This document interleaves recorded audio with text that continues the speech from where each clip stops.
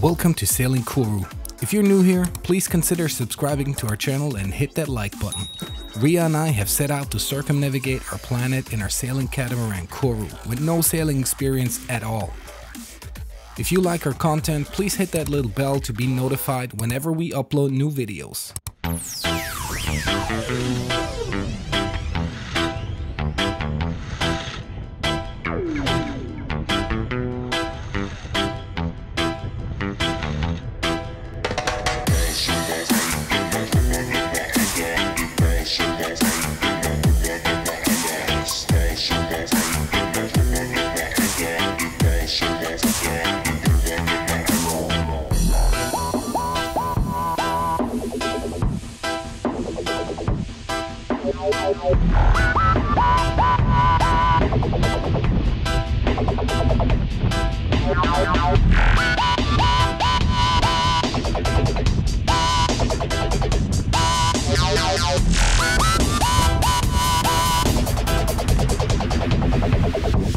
Drop that shit.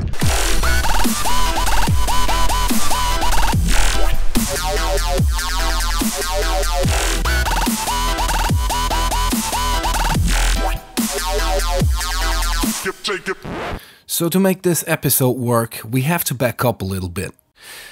Back in Puerto Petro, Mallorca, we took on my cousin and his family. We sailed up to Puerto Colón, meet up with a good friend of his, checked out the caves of Dragonera and waited for a good weather window to cross over to Menorca. We left Puerto Colón, turned back because it was still too rough, waited in a couple of days and finally sailed over to Punta Blanca on the north coast of Menorca. We decided to head to Ciutadella to let them leave the boat so that Ria and I had Koru to ourselves for a whole week since April.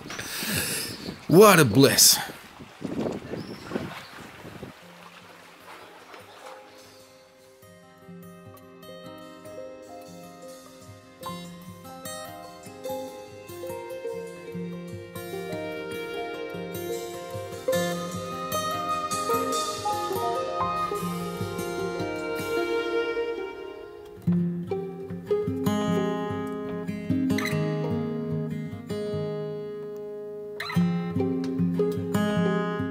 Mahon is the second largest naturally formed harbor, right after the famous Pearl Harbor on the island of Oahu in Hawaii. In 1708, Menorca was captured by the Brits and remained theirs for almost 50 years. The island was lost to the French in 1756 in the naval Battle of Menorca. After their defeat in the 7 Years' War, France returned the island to the British in 1763. These wars went on for 40 years, with the island being passed back and forth until 1802 it was back in Spanish hands and remained Spanish ever since.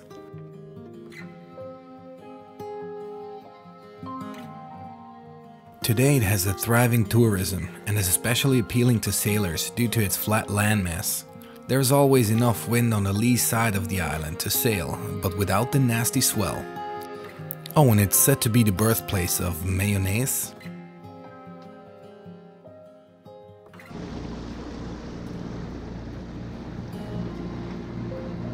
There is a wall coming at us.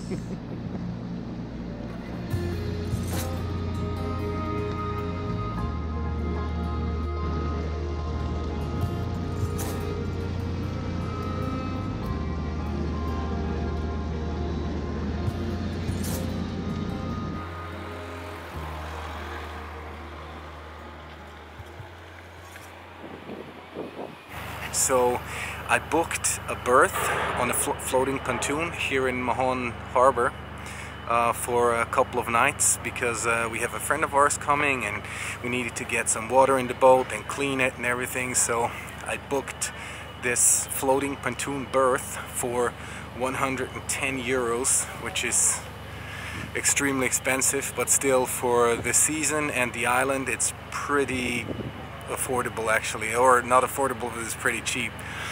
So I booked this for 2 nights and we came in 2 nights early, or 2 days early because of bad weather.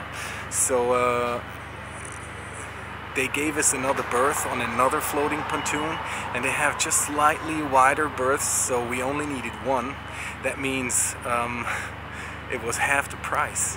So I just went to the marina office and asked if we could stay there because we like it so much, and they said yes, absolutely no problem, cancel the other one, so we're staying for half the price, which is very, very cool. I love it. And that gives us the opportunity with our budget to even rent a car. They have quite reasonable prices for their rental cars. So we're gonna rent the car, get some shopping done, and do some exploring by car. It's supposed to be a very beautiful area here. Yeah, I'm excited to see a little bit more of Mahon and the surroundings.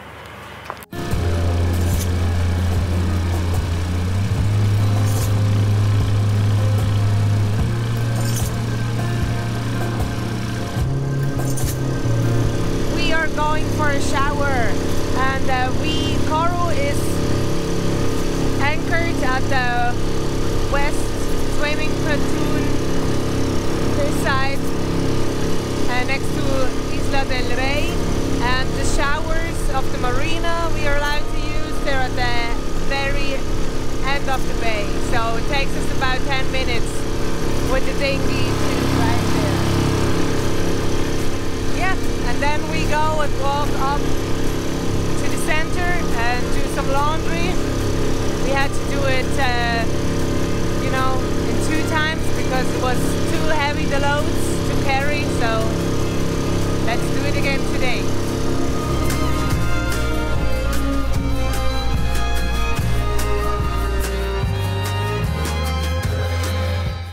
Mahon is very sailor friendly in some ways. Right in the center of the harbor you have a dedicated dinghy dock where you can tie up for free. An inviting promenade with lots of bars, restaurants and cute cafes meanders along the harbor basin. To reach the old town of Mahon you have to climb stairs at some point.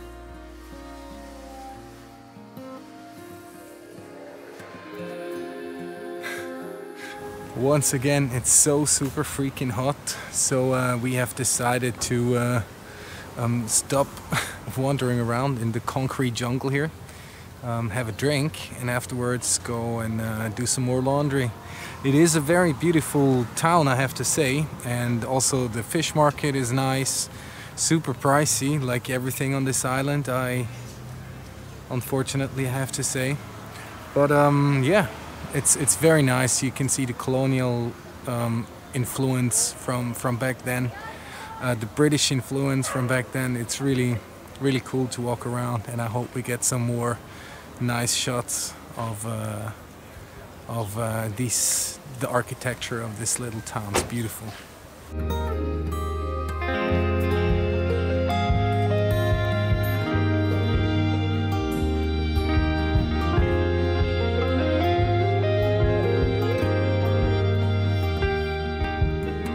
I'm so hungry.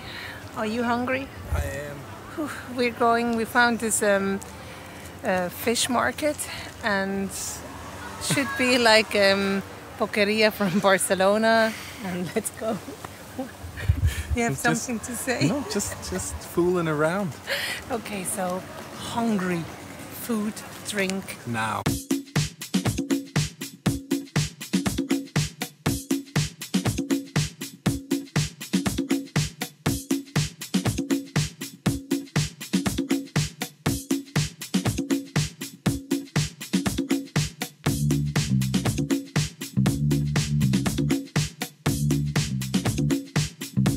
It looks really nice, but it's like 3 times the price than we paid in Barcelona for beaches.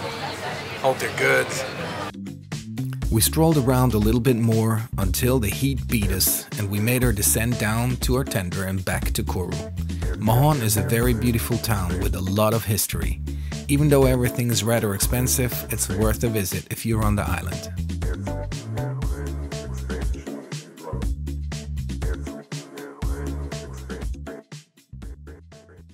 Next up on Sailing Koru. Ria and I are checking out Fort Marlborough on top of a hill right next to Mahon Harbor. That's the pirate life! Take a sweet hike in Menorca's National Park Esgrau and hope to find all kind of stuff. There is maybe a kangaroo coming out of the trees any moment.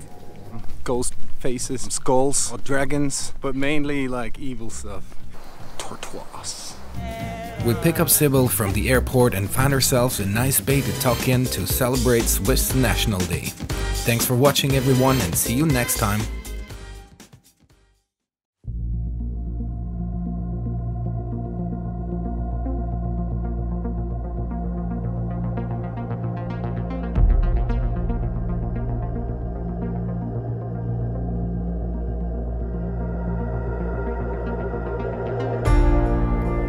These videos are made with love and are dedicated to everyone who is not yet ready to cut the lines and sail off into the sunset.